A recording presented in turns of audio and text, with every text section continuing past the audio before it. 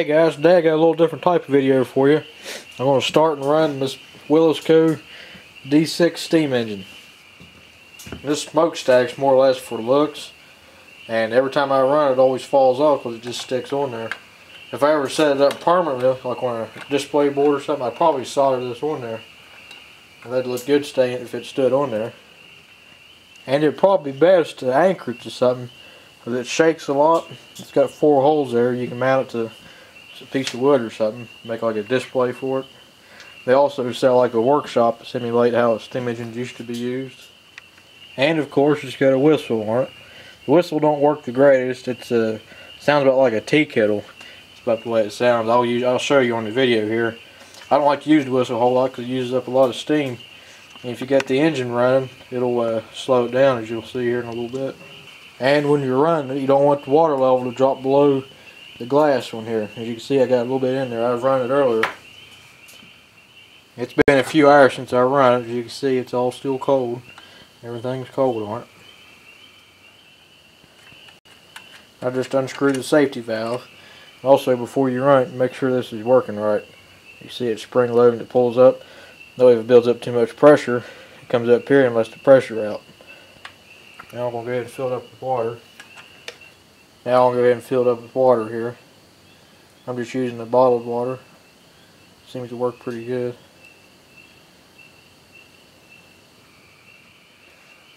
I don't like to put any more water than that in there. If you put more than that in there, you get water in the lines, and it don't want to work right. So now we're going to go ahead and put the safety valve back in it. I'm going to get it fairly tight. Just tighten it by hand, about like that. Same for the whistle. Always make sure it's tight. This one tends to leak here. You'll probably see some bubbling here, like it needs a new seal on here. And for all the people that subscribe to me from small engines, this is a piston out of 11 horse Briggs. Kind of gives you an idea of how big it is. You can see my hand here. It's pretty small. There's the piston. You can see how much of a difference it is there. It comes with this special oil for steam engines. It's pretty thick oil. You just put some oil all over the piston here. About like that. And you want to get a little bit here. Just a little dab, all you need. I'm going to put this in there. Wiggle around a little bit, make sure the oil gets in there. And put it on here, the crankshaft. Make sure everything's spinning free. Probably don't hurt to put a drop of oil back here on each bearing. What I do is just put a little drop here and let it run down in there. Kind of hard to tell. I put oil on it earlier anyway. You want to oil it every time you use it. And this is the burner. You're supposed to burn these tablets in here. That's what they recommend. And that's why I'm recommending you to use. But if you look, I got sterno inside of it, cooking fuel. I'm going to put some more in here. It works just as good, if not better than these. This is all I got, so I thought I'd try that fuel and see how it works. Now I'm going to go ahead and load that up. All I do, I just take a screwdriver here and kind of load it up. Kind of hard to show you here without blocking the camera. Load it up until it's pretty much full. I do notice this fuel here don't burn quite as long as the tablets that's designed for it.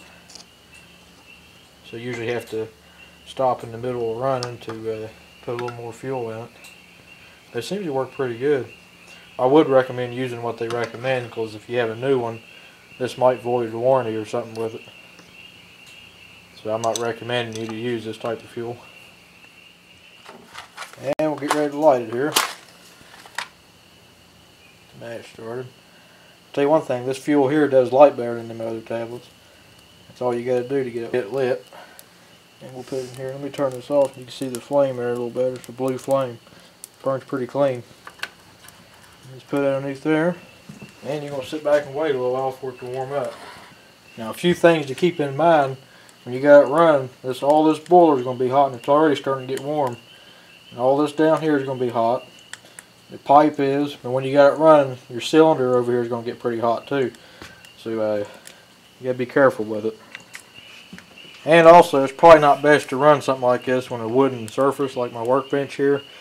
I'm just going to be running for a brief amount of time. I don't recommend doing that. A metal table or a concrete porch or something like that would be the best. Now we're just going to sit back and wait for it to start boiling here. I'll let the pressure build up. I'm not going to record it because it usually takes about 10 to 15 minutes to get warmed up. It depends on how much water you have in it. And another thing, anytime you run something like this, you always want to stay with it. You don't want to leave the room or something to wait for it to come up to a boil. You better sit beside it in case something goes wrong. And if something does happen, you have to go answer the phone or something, just pull out your fuel and take it outside or pour some water on it or something. After a couple minutes, you can see it's trying to start building a little bit of pressure. Not enough to run yet. It usually takes about 5 to 10 minutes to come up to a boil on it. Just depends on how much water you got in it. And if you listen, you can hear the water starting to boil a little bit. You start to see the water boiling there a little bit. And it's starting to build a little steam up. I'm doing that to get some water out of the lines. You can see the water coming out. You do that, be sure not to get burnt because that steam can burn you coming out of there. It's almost there.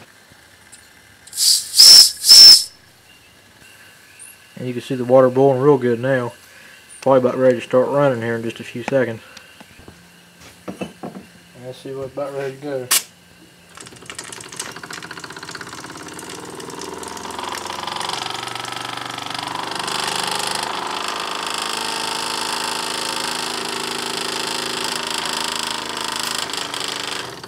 It's not up to full pressure yet. It usually runs a little faster than that. You look here, you see the leak I was talking about here around the whistle. It's not a big leak, but I am losing a little bit of pressure from there. I'm going to try to get another washer there to fix that. We should be up to pressure now. There we go. That's why you got to hold it once you walk all over the place. I recommend anchoring it like I said earlier.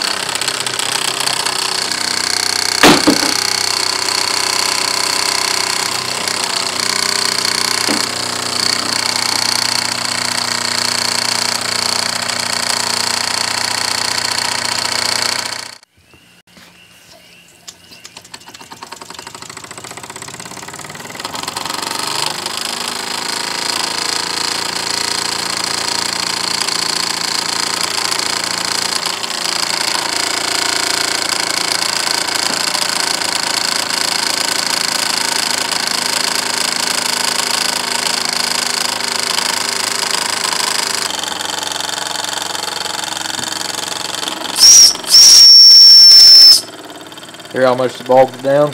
Lost a lot of pressure when you do that.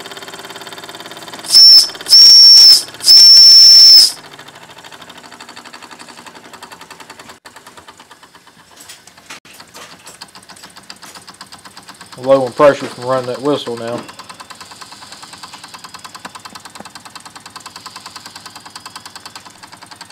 I'm going to open the whistle up a little bit here to loosen pressure and we'll see how slow we can get the engine to run.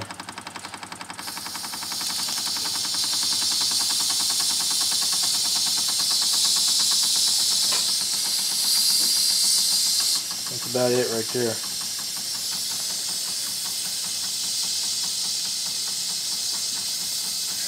Now on some of the different models that you can get, they actually have a valve here that you can adjust the speed of it, like a throttle almost.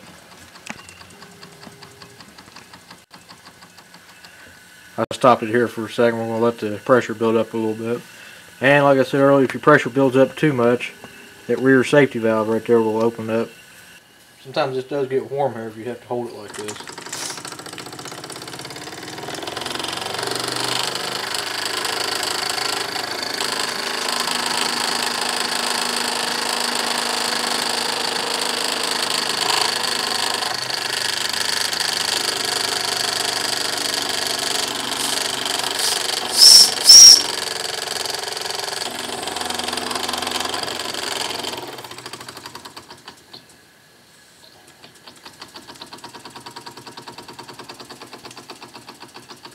Trying to simulate a load on it.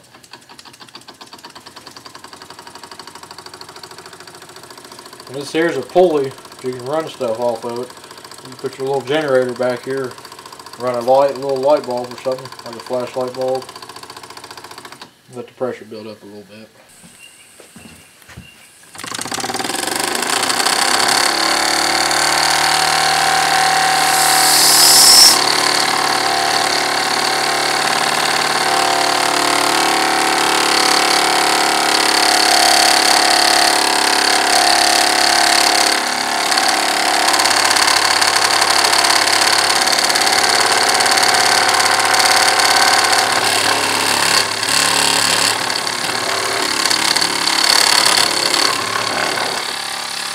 It's actually not that noisy, you're just hearing a lot of vibration off it, checking on the workbench there.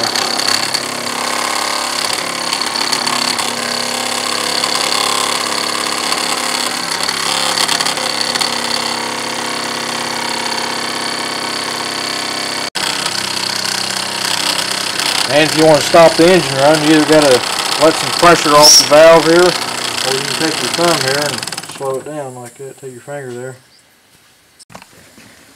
And it's not a dual acting cylinder, it's a wobbler steam engine. And you can see here, you can see where the heater's starting to, see it engages right there. So if it was a dual acting, it would pull it over here like this and it would start on its own. You get right there and it starts wanting to go.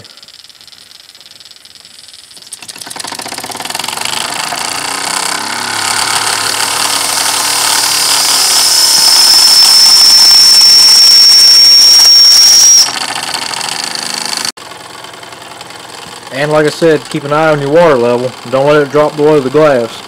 I like to run it till about a quarter way up, and that's usually when I shut it off.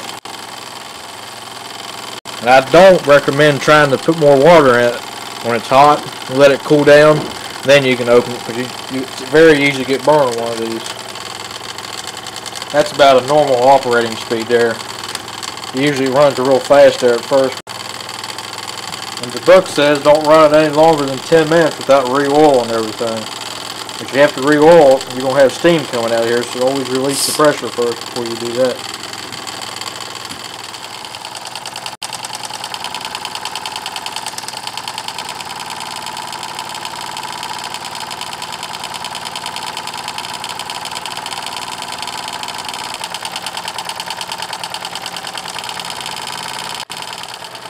It can still run for a while longer, it's got enough water left in it, but I'm going to go ahead and shut it off.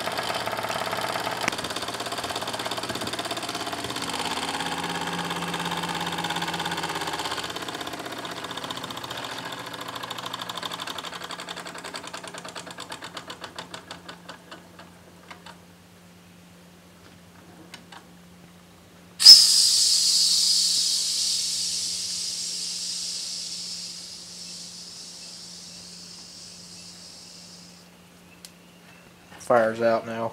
Put it out. Well guys, thank you for watching. I hope you liked this video.